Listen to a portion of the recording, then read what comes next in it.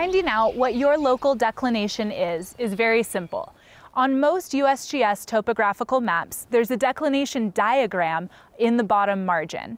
If there's not, this is something that's really easy to just Google search and find the declination. Here in Colorado, we're dealing with about a 13-degree east declination. Now, 13 degrees out of 360 possible degrees might not seem like it's that big of a difference. And to be honest, for most day hikes or weekend trips, 13 degrees isn't that important.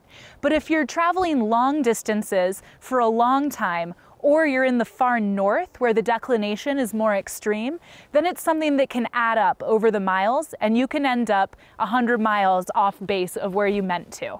That's why we always account for declination, just to get in the habit of doing things right the first time. Here's how you account for declination. We'll start by placing the north number at 360 degrees. Now, because I have a 13-degree east declination, I'm going to turn the housing of my compass 13 degrees east, from 360 to 347.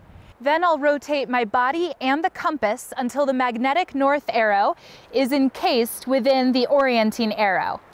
Now I can see that true north is set at 347 degrees as opposed to 360. Accounting for declination might add an extra step to orienting the map, but it's a step that's well worth it. It's important to develop the habit of doing things right now so that if you ever find yourself in a situation where declination can really impact your experience, you're ready for it.